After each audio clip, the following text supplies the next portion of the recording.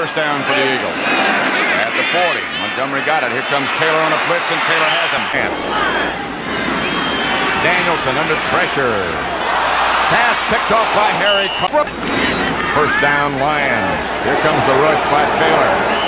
Danielson looking outside. He throws. Picked off by Lawrence Taylor. Named the 7-yard touchdown interception. There are some defensive players that are great players. They play well. There are some. Taylor knocks the ball loose. And a Janatsko on top of it. Here's Everett back to throw. If you get it. Lawrence Taylor. Cunningham will put it up. He beats one man, beats another. Is hit again.